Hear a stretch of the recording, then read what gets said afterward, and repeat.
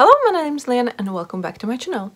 Let's talk about my favorite reads of 2021. So last year wasn't the greatest. I don't have a lot of favorite books. I have 6 books to talk about and some honorable mentions. First, I'm gonna mention the reread.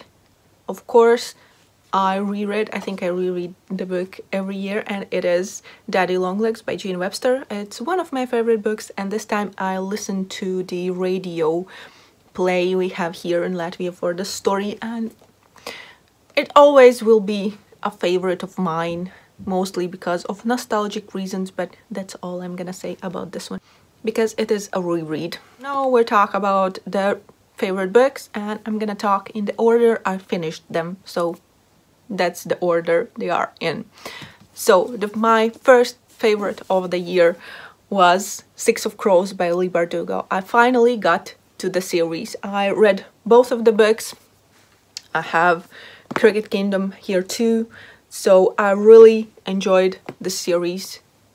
I love it, one of my favorite series ever, but the first book definitely was my favorite. So it's a story about 6 people who join together to do a really dangerous heist, and yeah, how they succeed or don't succeed, what happens, it's all in this book, and it is amazing. My favorite character is Inej, and I really loved Jasper and Violin. That relationship, it is something really dear to me now. I loved this book. I even have a dedicated vlog. I intended to start a new series on my channel, but I have only one video for it, and it was for Six of Crows. The next book I have is The Lake House by Kate Morton. This is a 2-timeline story where past mysteries are looked into nowadays. 70 years ago, this little boy just disappeared one night, and now this detective has come across the story and tries to figure out what actually happened. And it's about those 2 timelines and what actually happened. So we find out. And I love these 2 timeline stories when there are past mysteries that are somehow connected with the present timeline. I don't know what is so fascinating about that to me, but I really love them. Next book is Ace of Spades by Farida Abike-Iyimide. This is a YA thriller set in a private academy where these 2 kids are targeted by a secret villain who is sending out text messages revealing their secrets, pictures, videos, things like that. And it was scary. It was really scary because things like that can happen and might be happening in real life, and that is the scariest part. But I really enjoyed the 2 main characters. I liked the confidence of Chiamaka, the main female character, so it was just such a great read. I don't know how to explain it, but it was amazing. Then I have The Core of the Sun by Johanna Sinisalo. This is a dystopian novel set in Finland by a Finnish author, and it was really interesting because it's kind of happening nowadays, but something happened years ago where they kind of cut themselves off for the rest of the world, and how they have, like, how their society now works. It was really interesting.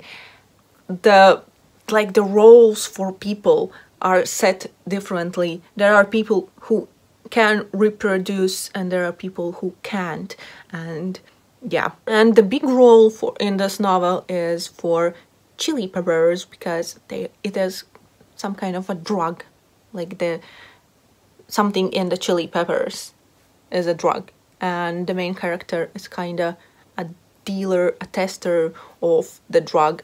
It was really fascinating, and I really enjoyed this dystopian setting for a novel. Then I have Kingdom of the Wicked by Carrie Maniscalco. A lot of people hate it, a lot of people love it, and I'm the one who loves it. I really enjoyed the story of two twin sisters. One of them is killed and the other one accidentally makes a deal with Prince of Hell to find out who killed her sister. Because turns out he's interested too. And Wrath, the Prince of Hell, oh my god, I don't know, I loved it. I really loved their banter. And yeah, it was amazing. It might not be like the most amazing story or whatever, but I love the experience of reading this book, and yeah, it was great, and I can't wait for the sequel. And the last book on the actual favorites list is The Wicked King by Holly Black. I didn't love the first book that much. I enjoyed it enough to pick up the sequel, but I didn't expect to love this book as much as I did. I don't know what exactly I loved it. The first book is about Jude, who is living in this fairy land. She and her sister were kidnapped and their parents were killed and they were taken and they grew up in this fairy world. And yeah, I don't know. First one, I didn't like the bullying part, but in this one, it is not present. And there's not much to say about the sequel to not spoil the story, but I enjoyed where it went, how the relationships were. It was just great. I loved it. And now the honorable mentions, books that I enjoyed a lot, but just something we're missing to put them on the favorites list. The first honorable mention is Get a Life, Chloe Brown by Talia Hibbert. This is a wonderful romance book about Chloe, and she has a near-death experience, kinda, and she decides that she wants to live her life, and she makes a list of things she wants to do, and there is this guy, Redford, who helps her tick off some of those things from her list. I really enjoyed the main character. She was amazing. There is chronic illness rep in this book, but what I like the most, how the main character is plus size, but it is just a fact and it is not like a big deal. It never is made to be a big deal in this one. I don't know, for some reason the body positivity was what really attracted me to this book. The one downside why it didn't make the favorites list is the sex scenes in this one. I didn't vibe them, not at all. It's not like they were bad or what, but the way where they were, no, that wasn't for me. Next I have Daisy Jones and the Six by Taylor Jenkins Reid. I actually like this one better than her previous book, Seven Husbands of Evelyn Hugo. I really enjoyed the style, how it's written. It's kind of in an interview where the members of the band, Daisy Jones and the Six, are telling the story, how the band came together and until the moment they split up. And I find it really fascinating, and as I said, the writing style I really enjoyed. As I said, it's about a band, Daisy Jones and the Six, how they came together, like Daisy Jones and band, the Six, and what happened with them.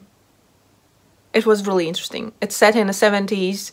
There is sex, drugs, and rock and roll, basically.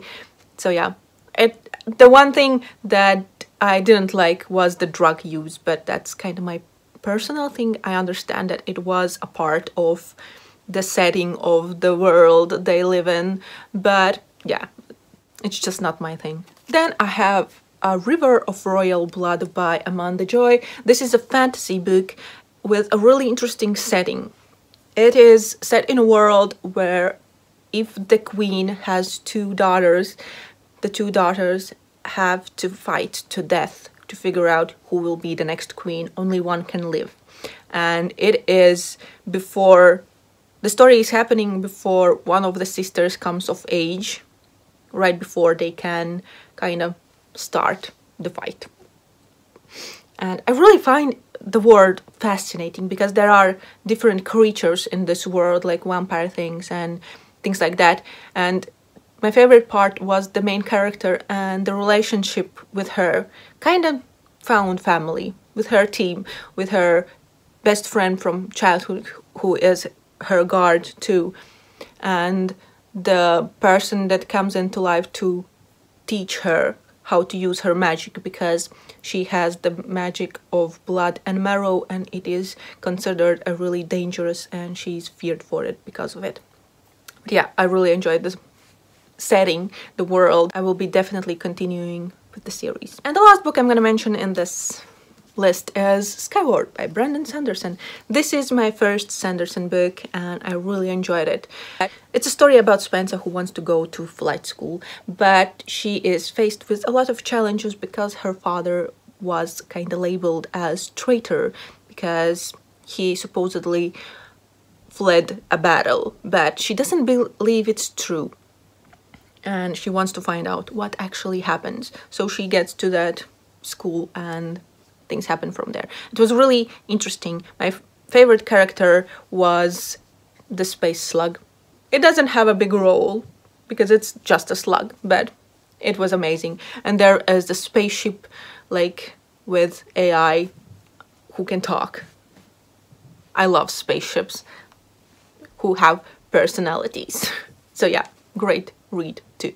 But I can't say what was missing for it to be a favorite, but I really enjoyed it. These were my favorite reads of 2021. Please let me know, are any of these your favorites? Maybe some of them are your least favorites. Please let me know that too, because I find it really fascinating how one book can be favorite for someone and someone else can really hate it. It is really interesting. But yeah, that's gonna be it. Thank you for watching. I hope you enjoyed and I see you in the next one. Bye!